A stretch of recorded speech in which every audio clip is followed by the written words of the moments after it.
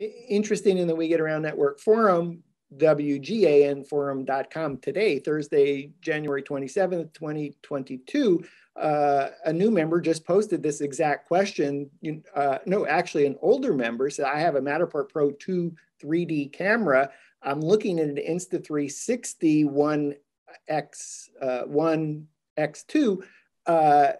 What's the difference and how do I make a decision? So I guess that part of it is price for hardware, and second is speed, and third maybe is quality. Does that sound? Yeah, and I think also error. I think that using a device like the Pro 2, which actually has that data and can isn't going just on the photo, is going to have a better alignment.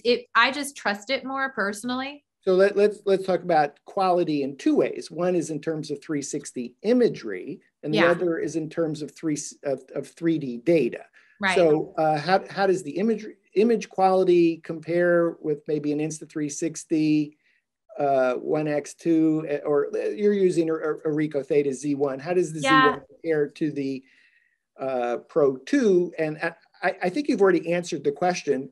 You would rather use a Pro 2 for quality, but your team was asking you to use the Ricoh Theta Z1 because you could actually do the tour faster. A different crew was asking me to do that, or they were saying, did I know about it? And I said, of course I knew about it, and but that I wasn't really a big fan of it. However, the video that I did where I did the test and I tried it. I mean, everybody can see the difference.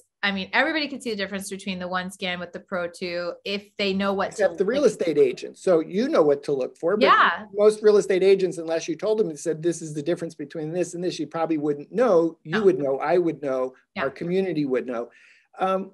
In terms of the data, were you doing a space where the data mattered?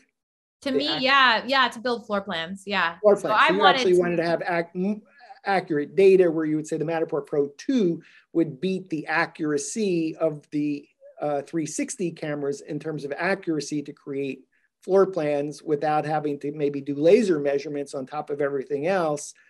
If you're using a Ricoh Theta Z1 in order to, I don't know what the word would be, normalize, to calibrate the floor plan to the correct size. Yeah, exactly. Okay, so that's kind of 2019.